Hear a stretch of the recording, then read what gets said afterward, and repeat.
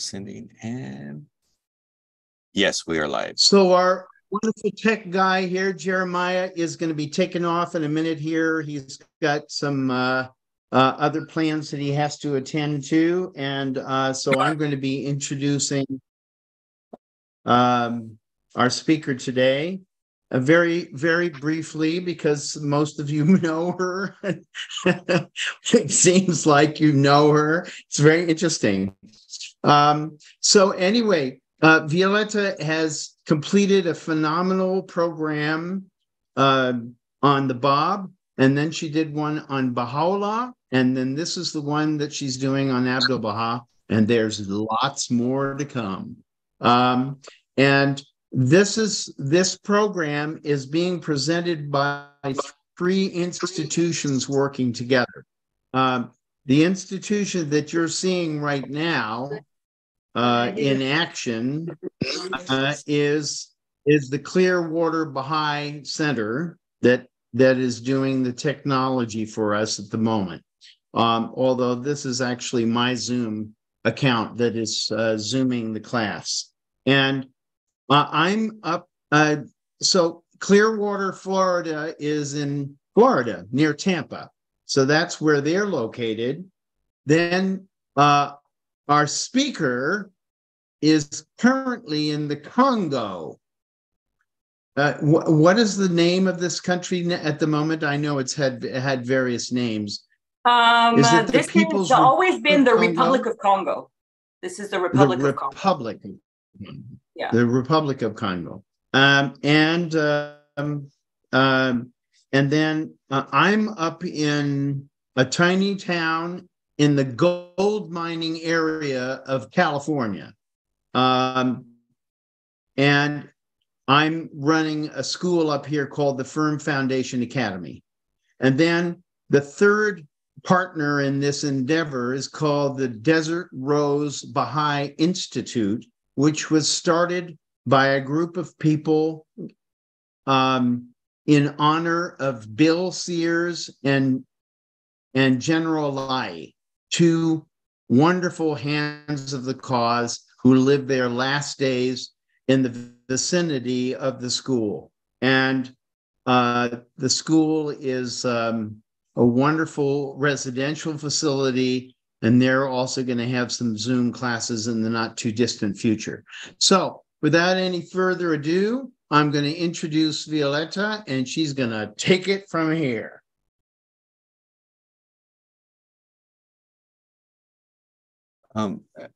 Violetta, I'm sorry, before you start, I need to mute everyone, so you'll need to unmute yourself. I apologize. So, are you there, Violetta? Yes. So is Peter introducing me or not? Or did I think he unfortunately, I think he had a connection issue. Okay, all right. Listen, guys, this is the introduction. Hi, I'm Violetta, and I'm going to be presenting the second day of the Extraordinary Life of Abdu'l-Bahá today. That's the introduction. So yesterday we stopped at the Samsun, the last leg of the journey in the exile from Baghdad to Istanbul. And Baha'u'lláh had boarded a steamer with his family, and they had arrived in Constantinople, and we're going to see the arrival now. So this is the 16th of August, 1863, 2.5 days after boarding the steamer, Baha'u'lláh arrives in Constantinople. On August 16th, 1863, the baggage and the horses are unloaded, and the Holy Family settles into a government guest house where they stay for 15 days. On the ground floor of this inn, there is a pleasant, vast room which Abdu'l-Bahá visits every day. This is a beautiful panorama of the city of Constantinople, also known as Istanbul, in the late 19th century, when Baha'u'lláh and Abdu'l-Bahá and the rest of the Holy Family arrive. So early September 1863, approximately, the Holy Family settles in Istanbul. And here you have the Fatih Mosque, one of the most well-known mosques of Istanbul, the Mosque of Sultan Muhammad, sometime in the late 19th, early 20th century. About 2 weeks after their arrival, the Holy Family moves out of the government apartments into a stately house, which they rent. During this sojourn in Istanbul, Baha'u'lláh visits the mosque of Sultan Muhammad, this mosque, for the noonday prayer. As you know, both Baha'u'lláh and Abdu'l-Bahá visited mosques on Fridays for the noonday prayer, a tradition which was voluntarily broken by Shoghi Effendi, because we were now in the formative age of the faith and no longer the heroic age. So this mosque is now called the Fatih Mosque, and Fatih means the father of conquests. So it's still the Sultan Muhammad II mosque. In Istanbul, Baha'u'lláh calls on no one, but visits the mosque and the bathhouse. People come to Baha'u'lláh and he converses with them. But in the winter of 1863, 3 months later, a new exile. This is an engraving of Edirne around 1880. 4 months later, after their arrival, the Ottoman government informs the Holy Family that they are to be banished a third time, this time to Edirne, at the ends of the Ottoman Empire, all the way in Europe, in the middle of the coldest winter they have seen in 40 years.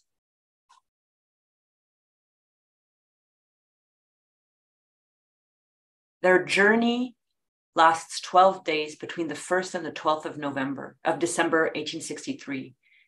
I've called this story "No Abasement on Earth Can Compare."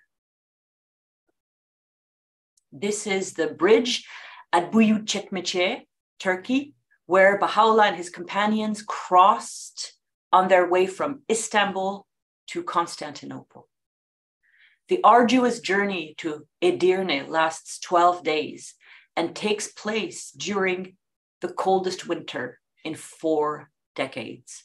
Abdu'l-Bahā's feet and hands are once again frozen with frostbite during this ordeal, the cruelty of which Baha'u'lláh himself later testifies in heartbreaking detail in the Suri-i Muluk. And so this is holy word. This is the real words of Baha'u'lláh in the star tablet, the Suri-i Muluk, the tablets to the kings and queens.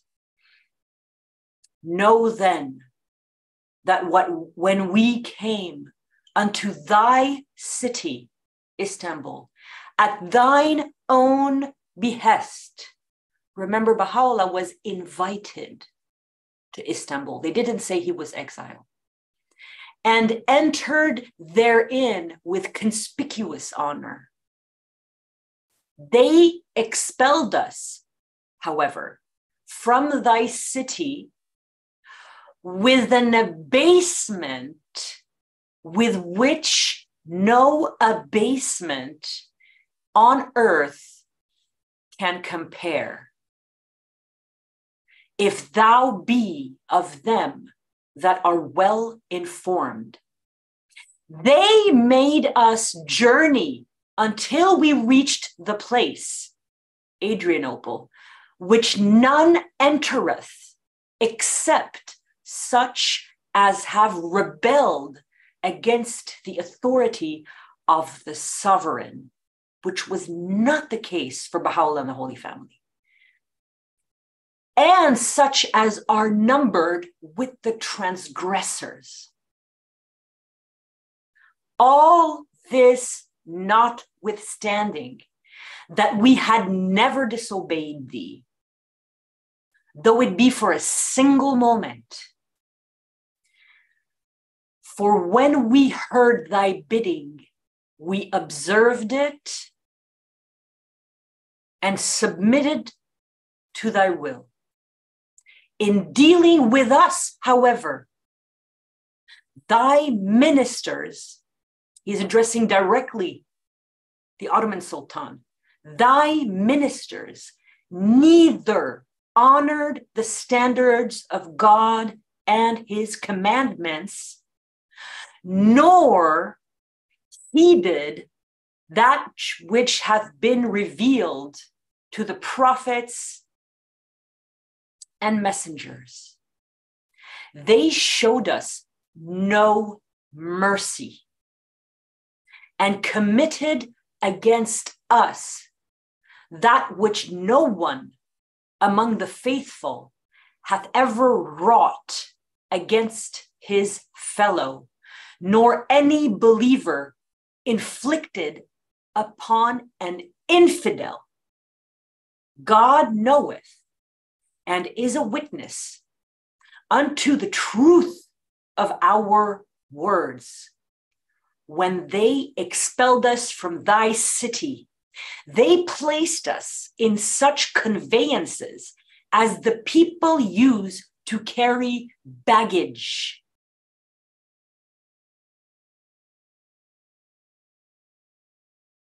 And the like. Such was the treatment we received at their hands, shouldst thou wish to know the truth. Thus, in the depth of winter, we were constrained to make our abode in houses wherein none dwell except in summer. It was a short journey of 12 days, but it must have felt interminable because it was the most terrible experience of travel until then. This is Bahá'í in Turkey in the 1930s, one of the stops on the 12-day journey. And Bahi Hanum would later state that the journey to Adrianople was the most terrible experience of travel thus far had. It was the beginning of winter and very cold. Heavy snow fell most of the time that they traveled, and destitute were we of proper clothing or food. It was a miracle that we survived it. We arrived at Adrianople all sick, even the young and the strong. My brother again had his feet frozen on this journey, my brother being Abdu'l-Bahá. So this is a small map of the journey. You see it was about 274 kilometers. That's probably 150 miles. And here are some of the stops. Of course, as usual with these maps of journeys, there were many, many more stops than these. As you see, there's quite a lengthy journey here between Salvari and Birkas and Ludeburgas. So, Edirne, Adrianople. This is, they arrive on the 12th of December, and between the 12th of December, 1863 and spring of 1864 is the story of a very bitter winter. And this is the mosque of Sultan Salim in Edirne. The exiles' first 3 days are spent in a caravanserai outside Edirne. After being moved into a summer house, remember in the coldest winter in 4 decades, unsuited for the bitter cold, they are moved again. The greatest holy leaf remembers early nights in Edirne when the vermin would make it impossible for anyone to sleep. Abdu'l-Bahá lights a lamp, which scares the critters away, and tries to lift his family's spirits by singing and by laughing. 3 houses are rented, one for Bahá'u'lláh, another one for the friends, and a third house for Mirza Musa. The horses are brought to the house of the believers, as it is equipped with a stable. No one in the family has proper winter clothing, and the weather is so icy that all the town's springs froze over. Bahá'u'lláh remains in the house until spring. During this time, Abdu'l-Bahá visits the believers every day at noon, and one day informs them that Bahá'u'lláh directs them to find a larger house so they can be together. After a long search, a suitably spacious house is found across from the mosque of Sultan Salim. So across from this mosque. 1864 to 1868. What happens during these 4 years with the covenant breakers? They rear their head again. This is a graphic of pure evil, just trying to represent the assassination attempt in abstract art. The scheming of the covenant breakers intensifies throughout these 4 years until about a year and a half or 2 years into their stay, Mirza Yahya attempts to assassinate Baha'u'lláh by poisoning him. Shoghi Effendi leaves us with a powerful description of their treason in God Passes By. The monstrous behavior of Mirza Yahya, one of the half-brothers of Baha'u'lláh, the nominee of the Bab, and recognized chief of the Babi community, brought in its wake a period of travail which left its mark on the fortunes of the faith for no less than half a century.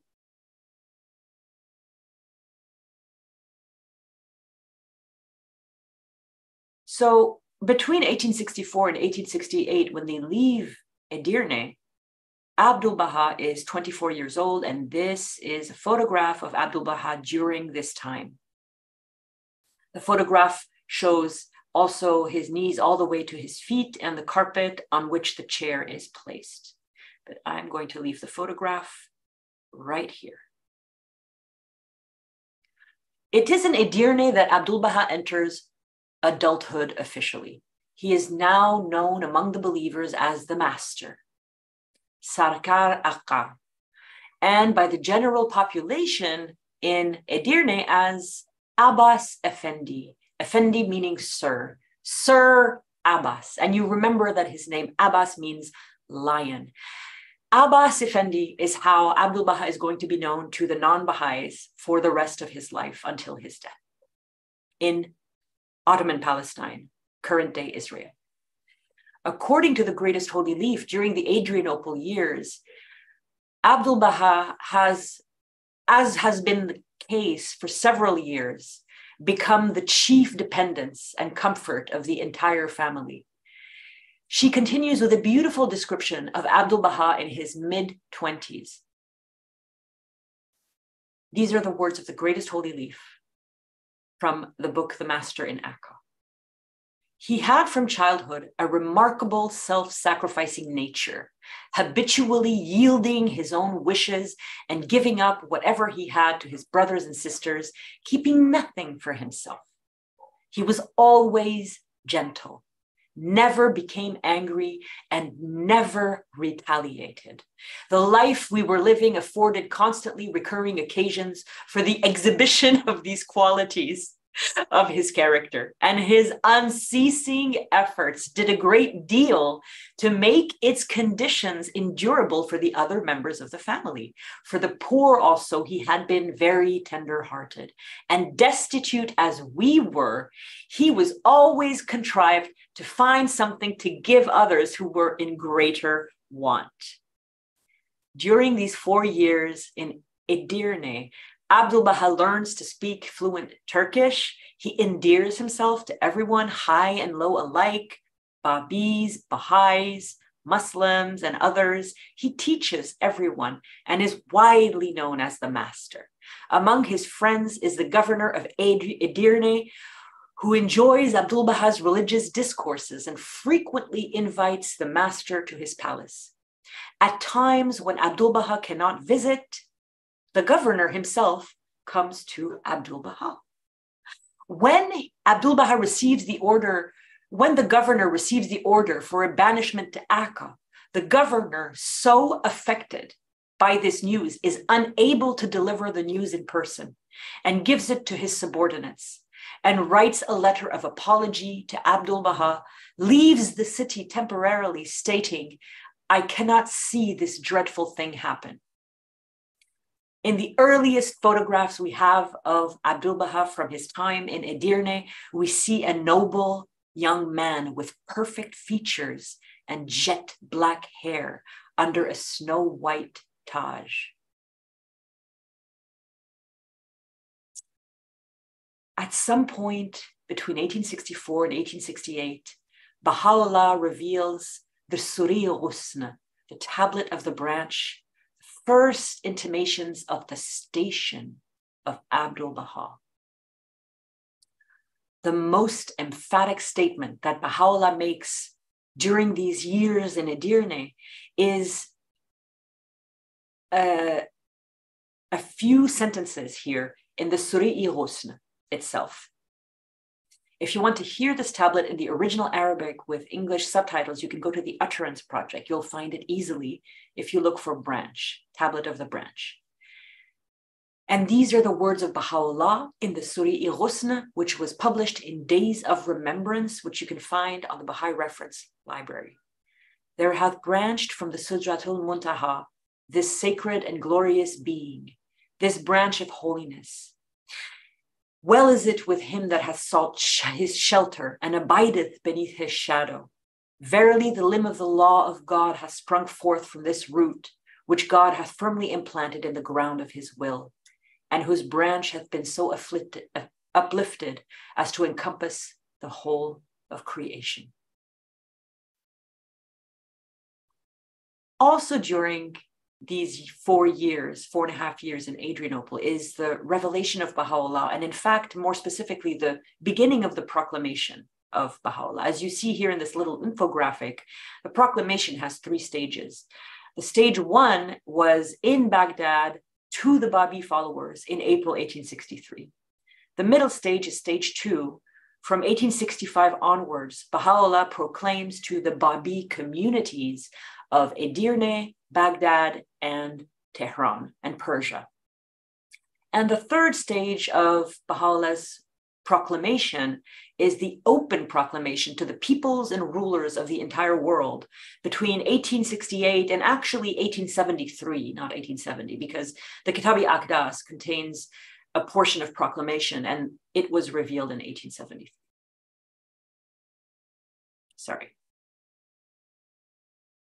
So for the 4 years in Adrianople are fruitful years, despite the machinations of the covenant breakers, which are unceasing. Baha'u'lláh publicly proclaims his mission to the world in Edirne, and an unprecedented stream of very significant tablets are revealed during this time. Abdu'l-Bahá is occupied day and night in transcribing these tablets during the 4 years in Edirne. In Adib Taherzadeh's majestic Revelation of Baha'u'lláh, Volume 2, we can glean from the table of contents a partial list of some of the works revealed by Baha'u'lláh during this period.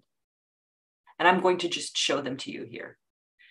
The Suri Ashab, the Tablet of Ahmad in Arabic, the Lahi Ahmad in Persian, the Lahi Baha, Lahi Ruh, Lahi Layatul Quds, Suri Dam, the Suris of the Hajj, which is the Suris of pilgrimage, Lahi Nasir, Lahi Khalil, Lahi Siraj, Suri Ibad, Lahi, all of these. And at the end, we have the Suri Muluk, the Lahi Sultan, the tablet to the Ottoman Sultan, the first tablet to Napoleon III, the Kitab-i Badi, the Suri-i Ghusn, and the Suri-i Rais to the Prime Minister of the Ottoman Sultan. Now, something really interesting happens in 1864 to 1868. Of course, we don't have a precise date.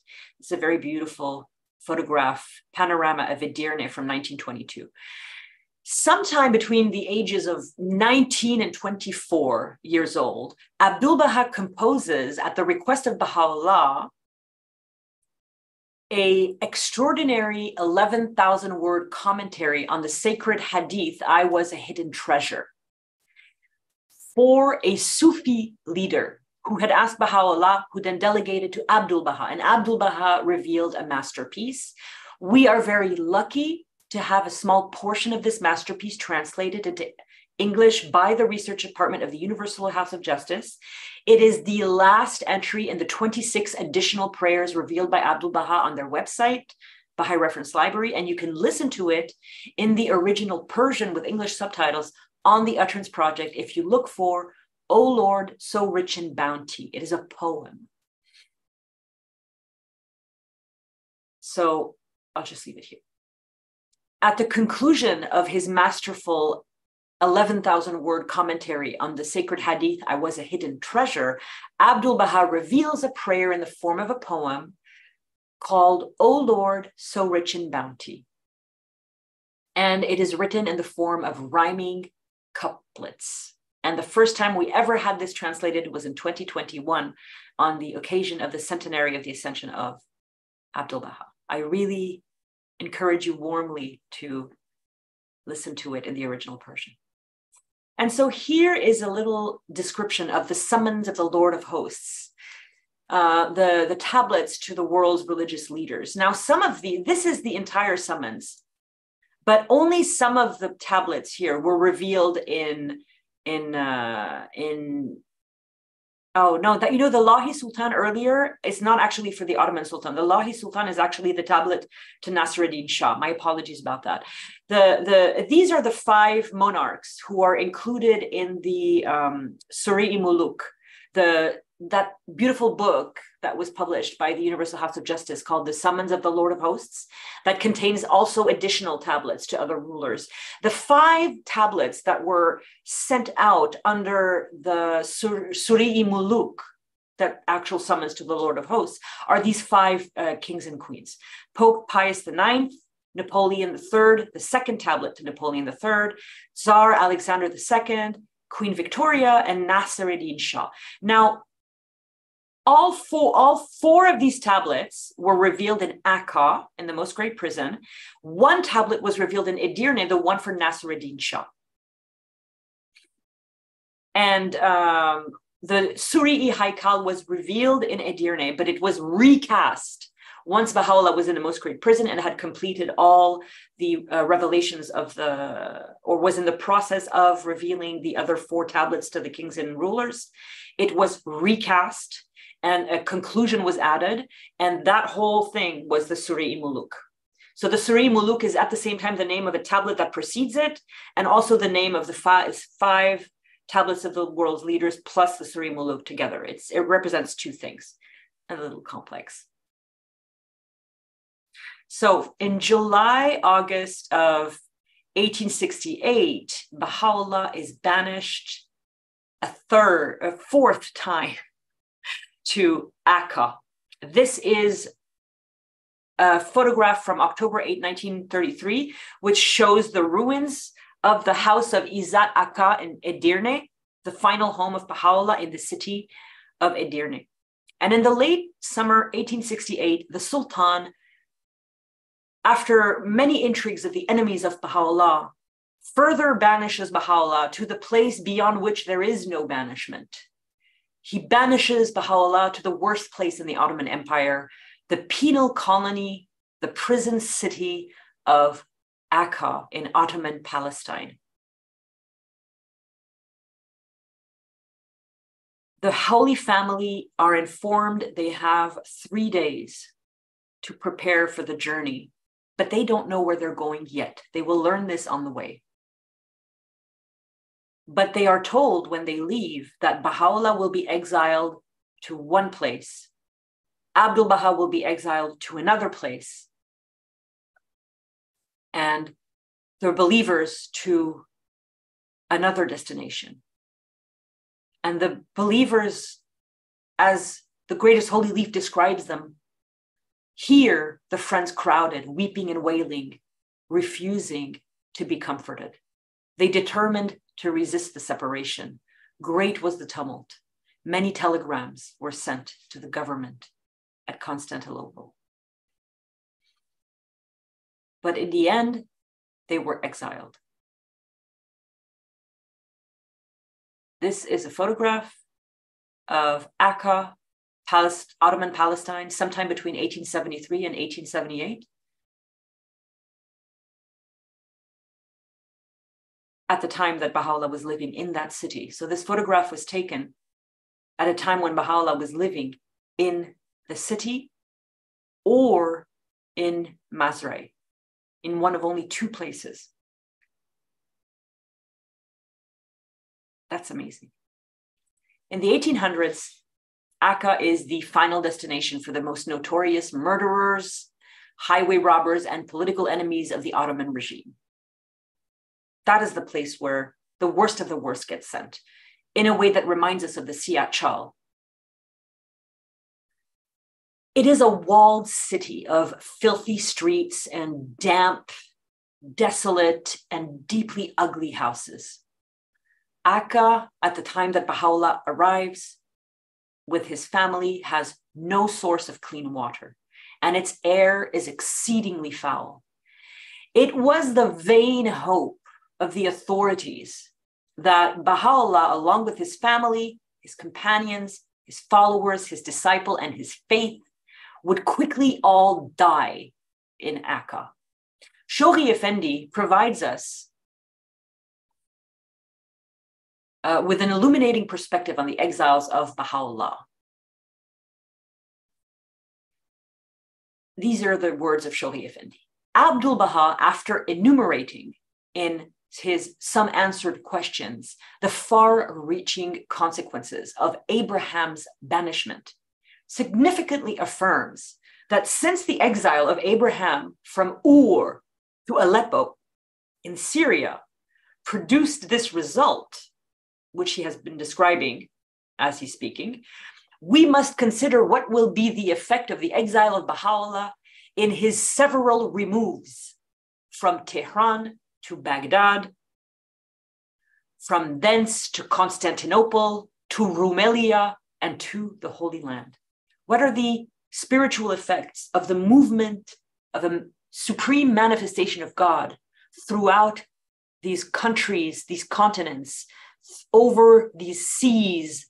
What is the effect of his movement through land, through geography? And so, friends, we begin part 2.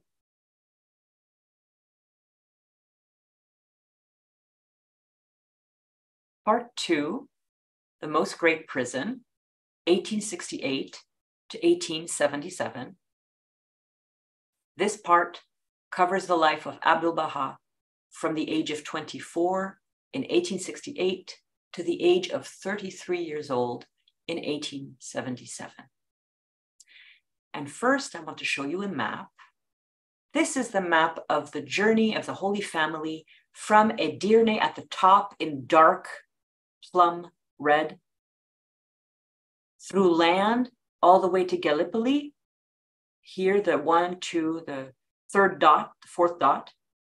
And then by sea from Gallipoli to Madeli, which is still in Turkey, and then Smyrna, which is in Europe. No, this is still in Gallipoli, but here he stops at Madeli is in Europe. Madeli is in Greece. So it's an island of Greece. And then down to Alexandria, Port Said, where my father was born, Jaffa, Haifa, and Akká. So this is from the 12th of August, 1868 to the 31st of August, 1868.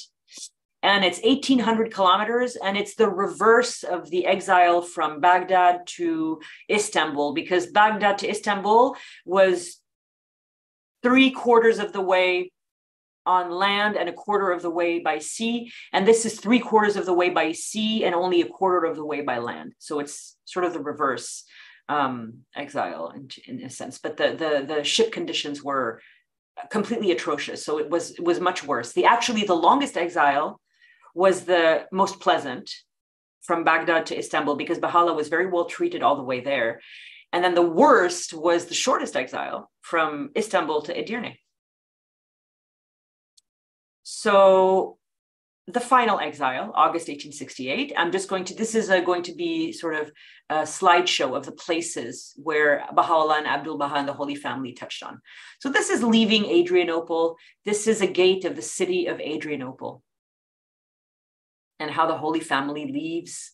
And Shoghi Effendi describes in God Passes By the inhabitants of the quarter in which Baha'u'lláh had been living, and the neighbors who had gathered to bid him farewell came one after the other with the utmost sadness and regret to kiss his hands and the hem of his robe, expressing meanwhile their sorrow at his departure.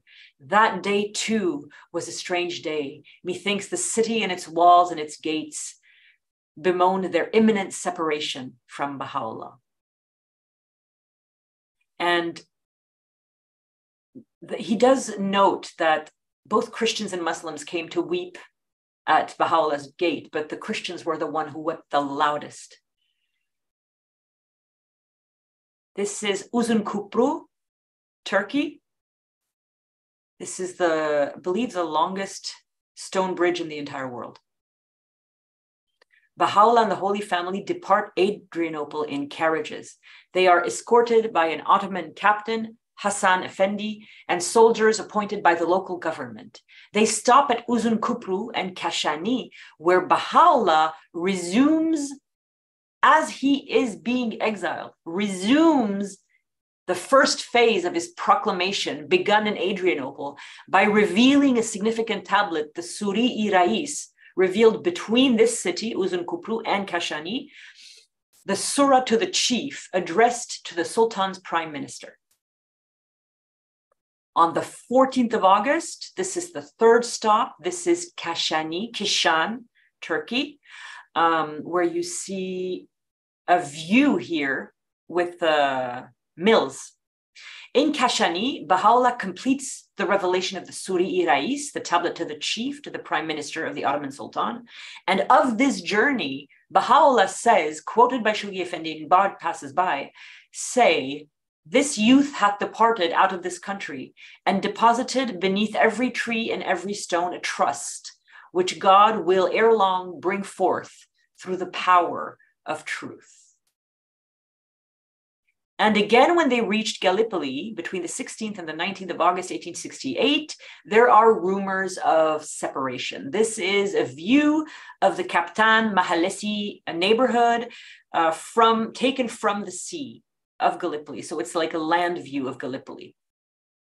The Holy Family spends 3 nights in Gallipoli without knowing where Baha'u'lláh will be banished, and if the believers will be kept together, or even if the Holy Family will be separated.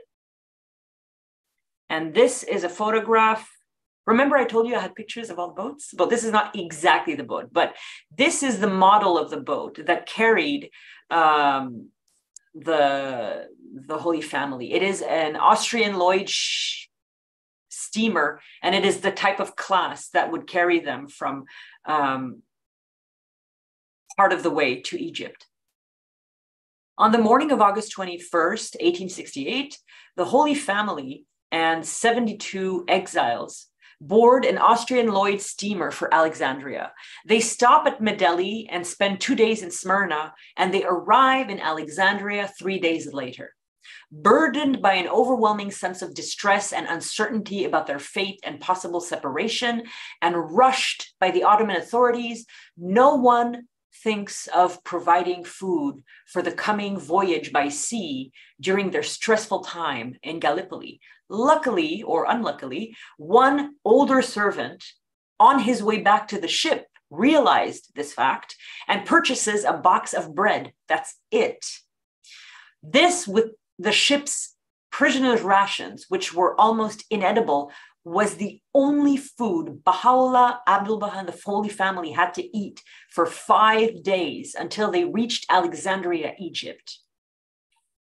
On the 21st of August, 1868, they stopped in Medeli, which is Mytilene in Greece. And this is a photograph of the harbor and the bay. Towards the sunset of 21 August 1868, the steamship arrives in Medeli on the island of Lesbos in Greece. They stop in Medeli for a few hours, then sail on towards Smyrna. Izmir is now the name in Turkey.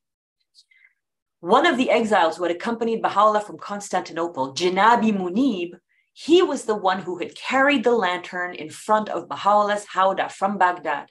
He had fallen ill in Edirne, but he absolutely refused to be left behind, and though ill, he wanted to be exiled with Baha'u'lláh. His condition had now worsened, and he has become so weak that when he is brought aboard in Gallipoli, the captain insisted he be left ashore. So he was obviously very ill, visibly ill. The exiles pleaded with the captain to let Janabi Munib travel as far as Smyrna, and the captain agreed. So they arrive in Smyrna on the 22nd, 23rd of August. It's now called Izmir, Turkey. And this is a beautiful view of Izmir and the ships, because this is around 1870 that this photograph was taken. So 2 years after Baha'u'lláh and Abdu'l-Bahá stopped there. So this is what the boats would have looked like. by 2 years, they wouldn't have changed that much. So the steamer reaches Izmir in the early morning of 22nd of August, 1868. And the devoted Janabi Munib is so ill and weak that the captain speaks to the colonel, Umar Baik, the government agent who is accompanying the Baha'is to Akká, and insists that Janabi Munib be left in Izmir. The Ottoman officials allow Abdu'l-Bahá and his companions 1 hour off ship to take Janabi Munib to the hospital. They lay him on the bed, they rest his head on a pillow, and they hold him and kiss him goodbye, and they're dragged away. Bahiya Hanum recalls that Abdu'l-Bahá left Janabi Munib's side to go and buy him a melon and some grapes, and when he returned, he found the wise and modest Janabi Munib had died, an event that will stay with Abdu'l-Bahá until the end of his life, because he will tell stories about it while he returns to Akká, to Haifa in the 1910s. The ship that the Holy Family and Baha'u'lláh are sailing on anchors in Smyrna for 2 days, and Persian residents come aboard to escort the new Persian consul, and they are all oblivious of the presence of Baha'u'lláh on board. They set sail for Alexandria on the second night, on the evening of August 23rd, 1868. Now we see here something that we've seen before, is they travel by night to avoid the heat of the day. Of course, August in the Mediterranean would be the height of the heat. And of course, traveling on a boat, there were over 100 people on this boat what's the way to say this? The hygiene was very lacking. So traveling by night would have avoided the sweltering heat. And now the Holy Family and Baha'u'lláh arrive in Alexandria between the 26th and the 28th of August. In Alexandria again. So this is maybe the 4th or 5th time that separation has been threatened. The family is so terrified that no one wants to leave the ship to go and buy food, because they're afraid that they're going to be separated, or the ship will leave without them, or that they will not be allowed to board again. So no one wants to leave. And there is an unexpected encounter with Nabil, the historian, the author of the Nabil's narrative. He has been imprisoned in Alexandria, and he has taught the faith to a fellow prisoner, a Christian by the name of Faris Effendi, who becomes the first Baha'i of Christian descent. They both managed to get their letters delivered on board to Baha'u'lláh as his ship is leaving the harbor. One of their friends is on a little boat and manages to get on the boat and give Baha'u'lláh in person the letters of Nabil and Faris Effendi. After reading parts of Faris Effendi's letter to the believers, which causes great excitement throughout the ship. I mean, the first Christian to become a Baha'i is a step forward in the almost like the recognition of the faith. As the faith grows, the people who become Baha'i are now no longer confined to being Persian, and they're no longer confined to being Shia. They can be Sunni, they can be Christian, they can be from Egypt. You see, the faith is growing. So it's a deeply significant moment in the history of the faith when this happens. And Baha'u'lláh manages to reveal a tablet for Nabil, give it to the young man to go and deliver it, and then Abdu'l-Bahá and Mirza Mihdi also give this young man who has a tablet from Baha'u'lláh for Nabil and Faris Effendi, they give him some gifts which include Nukul almond candy wrapped in paper. I love these details. Before departing, the only food the exiles are able to obtain are some grapes and mineral water, and their bread having gone bad, they travel towards Akká with hunger added to their fright and their grief. Just a little note, if you would like to hear the entire story in detail of Nabil and the first Christian Baha'i, you can either go to read the part, I can't remember the part number, the appropriate part number. Oh, part seven in the chronology of the life of Baha'u'lláh, or you can look at the appropriate video in the narrated chronology of the life of Baha'u'lláh. It's a wonderful story, and there are many, many details. So 26th of August, 1868, we are now in Port Said, Egypt. I will also say, hi, Dad, this is where you were born. This is a view of the quay of Port Said with rowboats in the foreground and a beautiful quality photograph at that. Very detailed and defined. They leave Alexandria, the exiles leave Alexandria the day after they arrive, and they make a stop in Port Said on August 29th, 1868. But of course, they stay on the ship. On the 30th of August, they are now in Ottoman Palestine in Jaffa. And this is a photograph of Jaffa in 1916. So on the 31st of August, the very next day, they arrive in Haifa, in Ottoman Palestine still. And all of the companions disembark, 70 in total, disembark from the steamer in Haifa and are taken ashore. You know how I was telling you that they often travel by night to avoid the suffering of the heat of the day? They could have done this. They could have.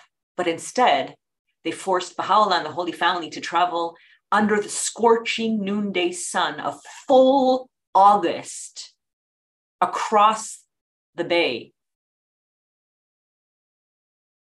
which took hours. And they are handed over to government officials. Bahiyya Khanum speaks. After a voyage of about 2 days, we were landed at Haifa in Syria, which is how they called Ottoman Palestine at the time. They called it Syria, the whole thing. All were sick from hunger or eating improper food. I myself was a healthy young woman up to the time of taking this voyage. Since then, I have never been well.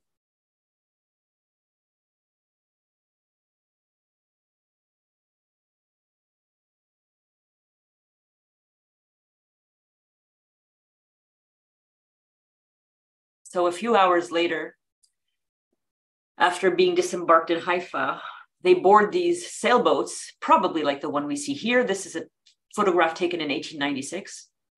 And they endure 8 hours of misery under the burning, windless sun to arrive in Akká at their final destination. How much they suffered. And this is, in some ways, only the beginning. 31st of August, 1868, the Sea Gate.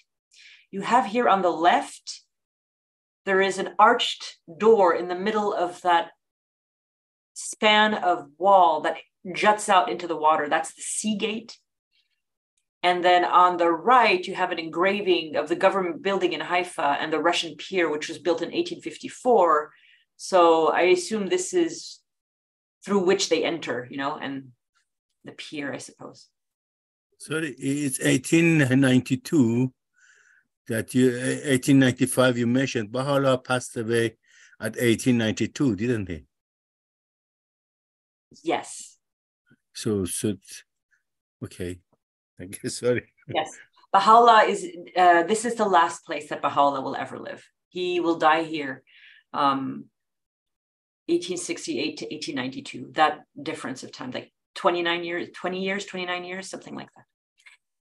So in Akká, there are no landing facilities. The men are forced to wade ashore in the water, and the governor's orders are that the women are to be carried ashore on the men's backs.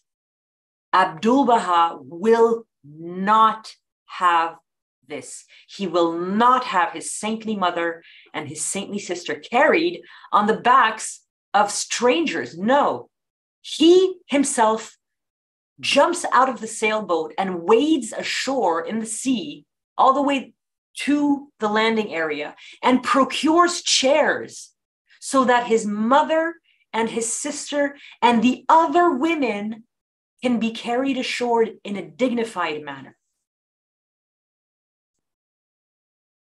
There you see that Abdu'l-Bahá was so kind and so sweet and never lost his patience and never lost his temper and never got angry. But there were things that had to be done in the right way. And Abdu'l-Bahá would never compromise, not with the dignity of the women of the Holy Family and the women Baha'is. Baha'u'lláh setting foot in the Holy Land is the climax of all of his successive exiles.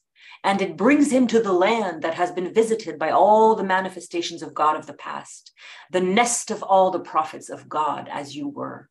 This day marks the opening of the last part of Baha'u'llah's 40-year ministry, as he will spend the last 23 years and 8 months in Akká and the immediate surroundings of Akká.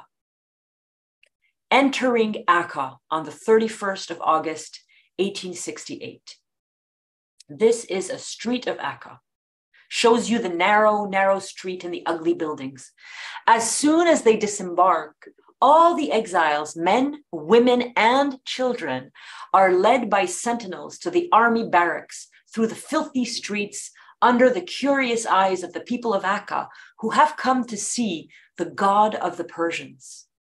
The massive door of the barracks is shut behind them with great iron bolts and sentinels detailed to guard them as if they were dangerous.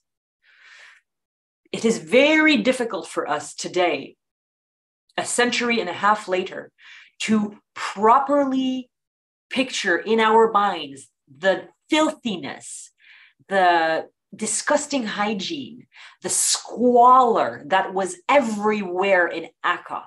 Baha'u'lláh describes Akká in a letter to the Sultan of the Ottoman Empire.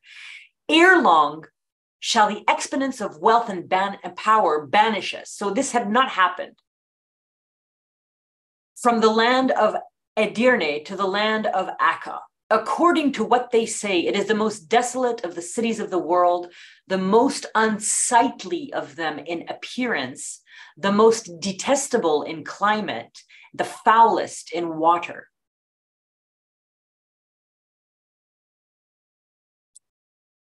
And so before we begin speaking in earnest about the most great prison, this is a map of all the 4 exiles of Baha'u'lláh, Abdu'l-Bahá, and the Holy Family, which includes Mirza Musa, the brother of Baha'u'lláh, who were with them in every single one of these exiles, and Bahiyya Khanum. Mirza Mehdi was with them for all these exiles beginning after Baghdad. From Tehran to Baghdad, he did not come because he was a baby. He came a few years later. So from Tehran, Abdu'l-Bahá is around 9 years old when he leaves. And they arrive in Baghdad when he's about 10 until he's about 19 years old. And then he travels to Istanbul, where he is 19 years, he is still 19. And then because it's only a few months later, he's also 19 when he arrives in Edirne up here. And because they stay here 5 years, he is 24 by the time they leave. And this is their last exile here by sea. And so he arrives in Akká, and Abdu'l-Bahá will be living in Akká, Haifa, and Akká and Haifa for the next 40 years of his life. From the age of 24 to the age of 64, he will live in Ottoman Palestine, and he will die there. So now we are going to begin the story of the most great prison, 2 years between 1868 and 1870, during which Abdu'l-Bahá ministers as much as he can to everyone who is there. We will not finish the most great prison today. We will just start it, and we will pick up tomorrow where we leave off. In the words of Shoghi Effendi, Baha'u'lláh, wishing to emphasize the criticalness of the first 9 years of his banishment to that remote city, has written, "Know thou that upon our arrival at this spot, we chose to designate it as the most great prison, though previously subjected in another land, Tehran, to chains and fetters, We yet refused to call it by that name. Say, ponder thereon, O ye endued with understanding. So there is something about the episodes we're going to read that are coming up in this chronology that made Baha'u'lláh designate Akká as the most great prison and not the Siyat Shal as the most great prison. This was reserved for Akká. So this is something that you want to listen to with your spirit so that you understand the suffering that Baha'u'lláh underwent and why he decided to bestow this honor on this dreadful place. So starting on Monday, 31st of August until Friday, September 4th, 1868, the first Friday after they arrive, the first week in the most great prison. The first night of their arrival in the barracks, Baha'u'lláh is placed in a filthy, empty room. Later, he is moved into a room on the upper floor. Baha'u'llah's prison cell this is before restoration that you see here. This is Baha'u'llah's prison cell before the restoration. See the ground and now it has been restored. But at the time in 1868, it was unfit for habitation. The floor was covered in earth and mud and plaster was falling off the ceiling, which is why I chose to put this picture because you can see plaster falling off in this picture as well. Baha'u'llah's 70 followers are crowded into another room. The floor is covered in mud. Sometimes in some parts of this room, they're covered in mud up until their ankles, so they cannot lie down in those places. The air is so putrid from the stench of the prison that the summer sun bakes the stench and makes it even worse. And it is so awful that Bahiya Khanum faints upon arriving. Because there's no drinking water and the only pool of water available to drink has been already used for washing, overcome with thirst and hunger, the children cry for hours. Breastfeeding mothers are unable to feed their babies.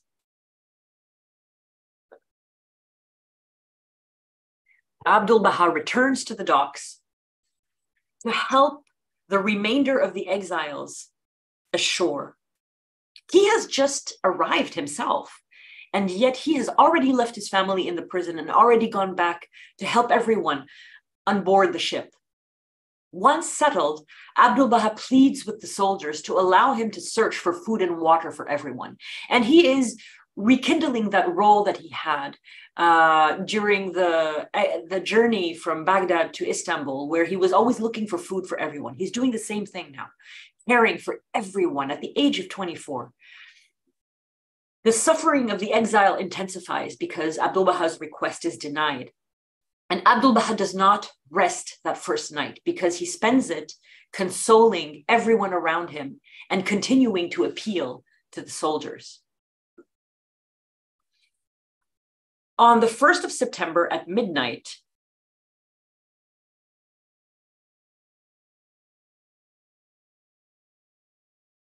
and they send over some water and cooked rice, which is sent to the prisoners, but the rice has rotten, it's foul smelling, and it's filled with grit, so sand and sandy rocky bits.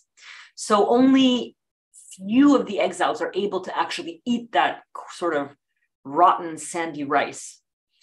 When they unpack their belongings, they find a tiny little bit of bread and sugar from Gallipoli, from the boat trip.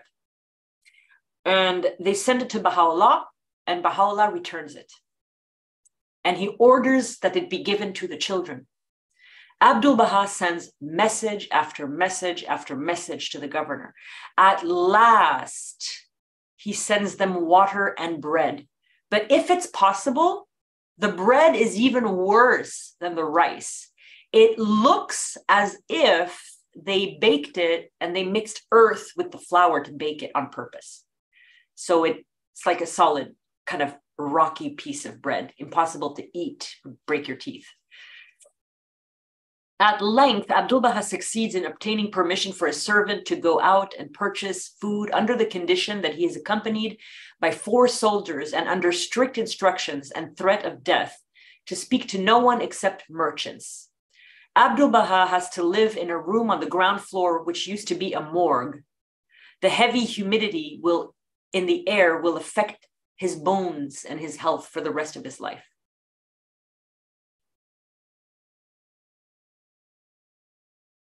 A very interesting story here. One of the only times you're ever going to see Abdu'l-Bahá slap anybody. But it's very important to understand what is at stake here. So I'll tell you the story, and then we'll talk about it a little bit. Sometime during this week, Ahmad Big Tawfiq, the governor of Akká, comes to the barracks for an inspection. He is incensed by the conditions of the incarceration and the fact that they're given inedible rations to eat. And Agha Hussein Ashchi, the young boy who was the maker of broth during the first journey from Baghdad to Istanbul, he was a cook now in the household of Baha'u'lláh, and he makes rude and insulting remarks to the governor in Turkish because he's learned to speak Turkish after 5 years in Istanbul and Edirne. And when he makes those rude and insulting remarks to the governor, Abdu'l-Bahá instantly gives him a sharp slap in the face. And the message to the governor is clear. Abdu'l-Bahá has everything in hand. He's the leader. He will not hesitate to act with justice, even if one of his own steps out of line. That's the message. That's why the slap. And Agha Hussein Ashchi totally understood it. He even says it himself. He completely understands. So after the governor witnesses this Abdu'l-Bahá disciplining Agha Hussein Ashchi, there is a change in his attitude. He realizes that these exiles are not savages, that they are refined people who have a sense of justice, a sense of propriety, that there is a leader, because Baha'u'lláh could never have been, he is the supreme manifestation of God. He is not going to accompany a governor on a tour of the barracks. Abdu'l-Bahá is his shield. Abdu'l-Bahá does this now. He's 24 years old. And this, my friends, is where we're going to see Abdu'l-Bahá take over a lot of the responsibilities of Mirza Musa, who is only 1 year younger than Baha'u'lláh. And so he's getting older. Soon, instead of the inedible bread rations and the inedible rice and the inedible, undrinkable water, the prisoners are given a daily allowance.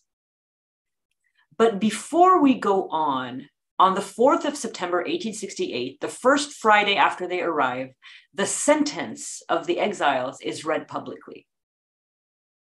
It's now the edict of the Sultan, actually.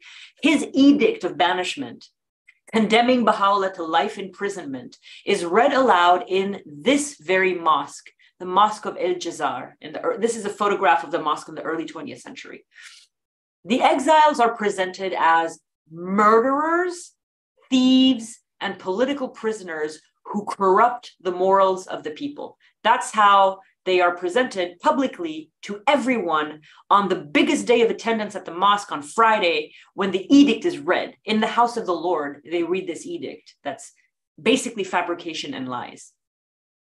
The edict states that they are to be confined to prison for the rest of their lives and forbidden from associating with anyone. And this is why in the last chronology that we read of the life of Baha'u'lláh, Baha'u'lláh insisted so many times, I am a prisoner, I am a prisoner, I am a prisoner. Because what did they do? 4 days after Baha'u'lláh arrives, they read out an edict in front of everybody in town, because it was a small town, that he is a murderer, a prisoner, a thief, a political, So then, of course, Baha'u'lláh would say, I'm not leaving this place. I am a prisoner, I am a prisoner. The edict was never canceled. It was valid until the day Baha'u'lláh died. The only reason he died in Bahji with dignity and comfort in a mansion is because he was a manifestation of God, and it is a miracle that he left the walls of the prison. When Abdu'l-Bahá hears the contents of the edict stating the exiles are to remain in prison forever, Abdu'l-Bahá responds by saying that it's meaningless and without foundation. Angered, the governor answers that it came from the Sultan, and he wants to know how Abdu'l-Bahá can describe this as meaningless. And Abdu'l-Bahá just shows his genius in logic and philosophy here. He says that it's meaningless to describe their imprisonment as lasting forever because we only live in this world for a short while. And sooner or later, all of the exiles are going to leave the prison, alive or dead. And you can't be imprisoned if you're in the Abha kingdom. So it's meaningless to say you're in prison forever because our earthly lives come to an end. They are not eternal lives on earth. If we lived forever on earth, you could say that we're in prison forever. But because we only live a little bit on earth, you can't say that it's brilliant logic, very brilliant logic. In the fall of 1868, Abdu'l-Bahá nurses the sick. This is a 1907 photograph of the Most Great Prison. Later, typhoid fever and dysentery break out in the barracks, and all the exiles fall sick, except Bahá'u'lláh, Asiye Khanum, an aunt of Bahá'u'lláh, and 2 believers, and I believe also Bahá'u'lláh did not fall sick. The exiles are not allowed a physician, but Abdu'l-Bahá has quinine. It's a bitter medication made from the bark of a tree, and it's effective in curing malaria. And he also has something called bismuth.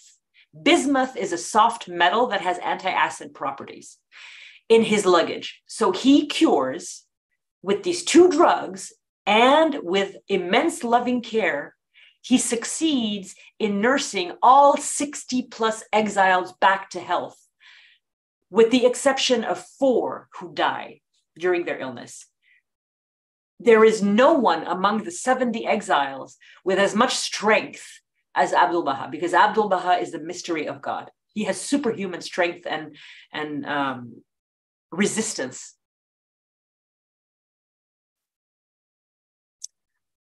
During this time, Abdu'l-Bahá alone washes the patients, feeds them, nurses them, and watches them recover.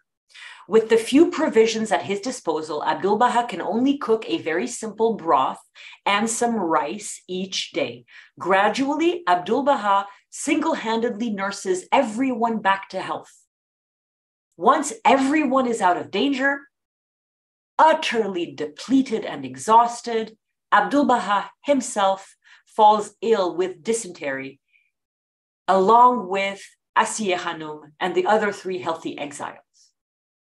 Abdu'l-Bahá remains critically ill for some time until an officer, moved by the master's heroic caretaking of the prisoners, pleads with the governor for a physician to save his life.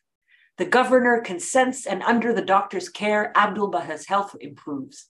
The physician becomes so fond of Abdu'l-Bahá during the course of treating him that he offers his services to him.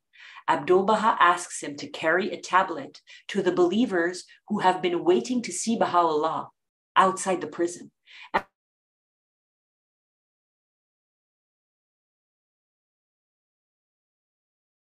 the same manner, the physician will convey Baha'u'llah's tablets to the believers and their messages back to him.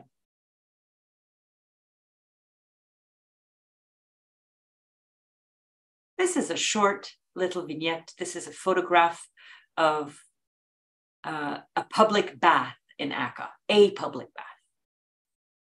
While in the barracks, Abdu'l-Bahá manages to render a great service to Baha'u'lláh, a service that is also a deep expression of love.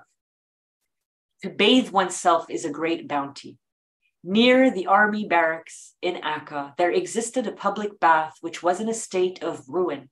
For the sake of the Blessed Beauty, I had it repaired. It's a very meaningful gift because it's the gift of cleanliness. And they forbade Baha'u'lláh to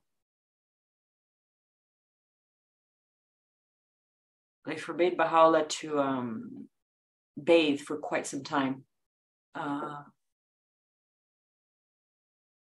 3 months, I think.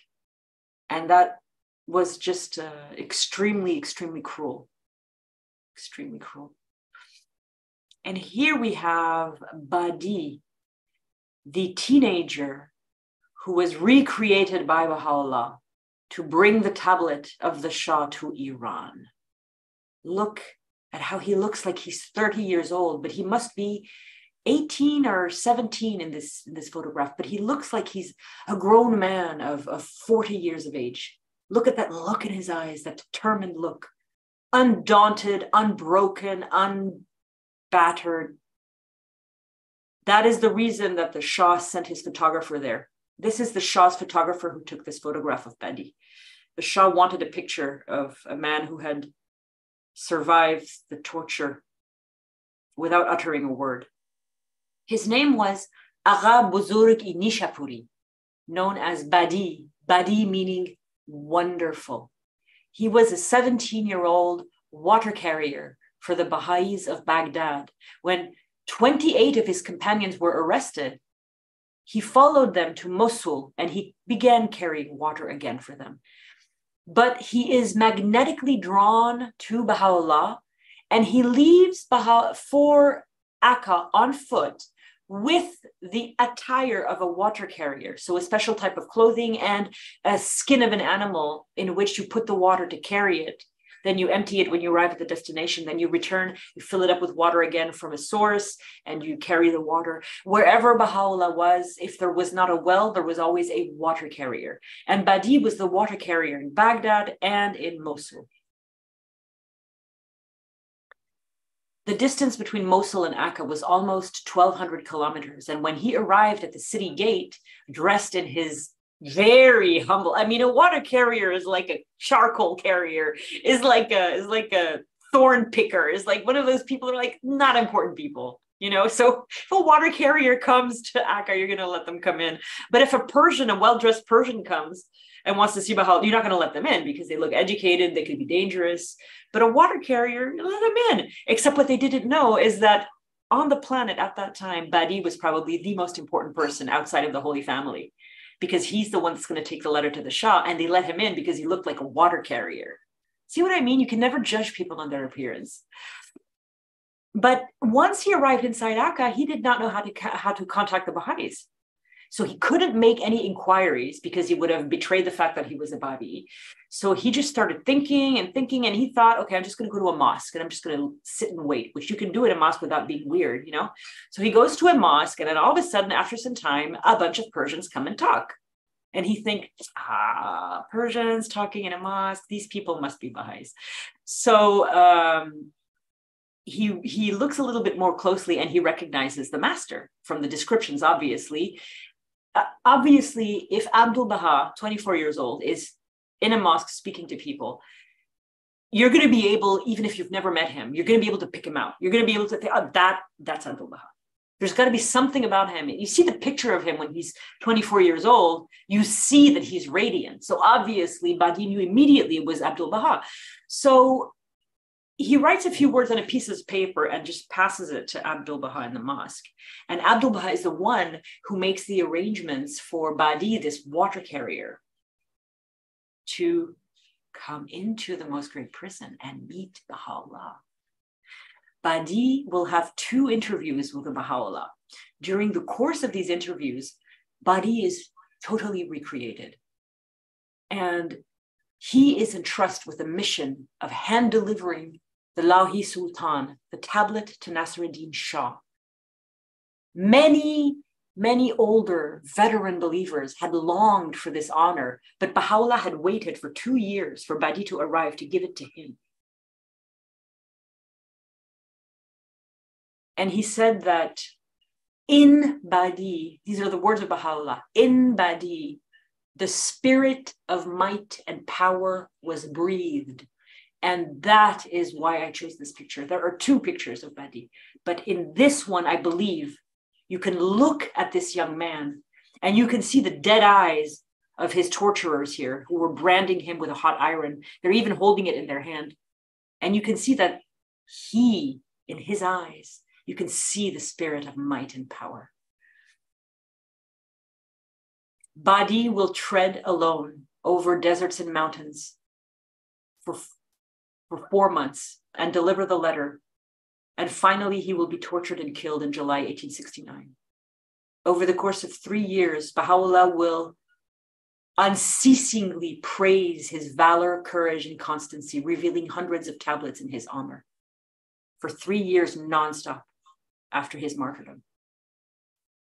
I am going to stop with this story here, which is the story of the 2 interviews of Badi with Baha'u'lláh.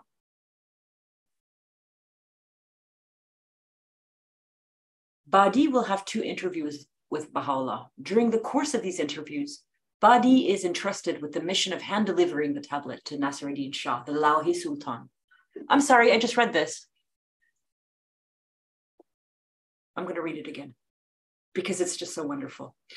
Many older veteran believers have longed for this honor, but Baha'u'lláh waited for the arrival of this youth, whom he said that in him the spirit of might and power was breathed.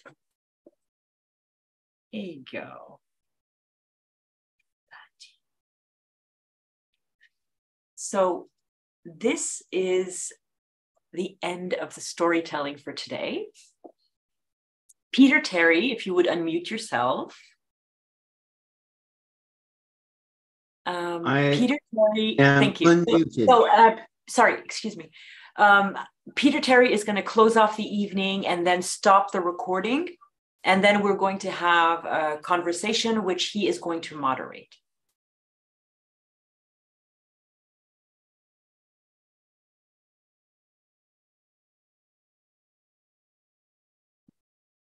The only thing that I probably do not know how to do is how to turn off the meeting, because don't worry about it. Jeremiah is going to do it. Oh, he's going to do it. Okay. All right. Yeah, that's but fine. Peter, go ahead and just close out and I'll handle the technical.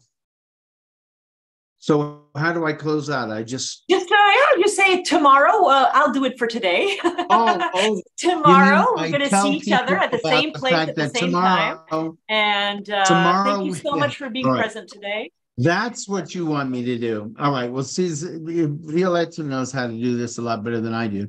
So yes, we're going to continue to do these sessions through the 1st of October. Listen, I have to say this. We don't know when this is going to end because we don't know how long this is going to take. And this is a very, very long chronology. It's twice the size of the chronology of the Bab, which took 8 days. This is 561 pages. The Bab was 260 pages. So we'll finish when we finish. It will be beginning of October, definitely. And if you can't come to the sessions, put your email in the chat and I'll send you the video for the day that you missed. But we don't know when it's going to end. So yes. Okay. It will be definitely less than 18 days. Definitely less. Yes.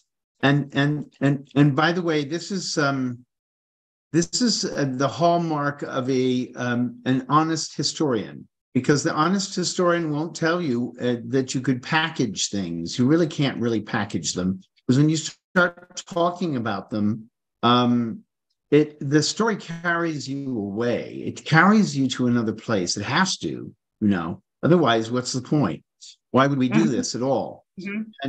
And so and the other thing is it will carry you away, and then you'll have a million questions, and maybe you'll remember to ask one of them. So this is your opportunity now to ask questions that might hurt you. I've requested that the conversation only be with those who are actually present during the live storytelling. So that's why we always end our recordings before the discussion time. So if it looks like I don't know what I'm doing, it's because I don't know what I'm doing. You're doing fine. I'm doing it, and I didn't rehearse it, so you're doing fine. That's why you got the free exposure to my family before they left, because that wasn't rehearsed either. I had no idea. In any case, Jeremiah, you're going to close out the Zoom session, and then That doesn't mean that we disconnect from any of you. Anybody wants to stick around and ask questions or make comments is welcome to do so. So Jeremiah,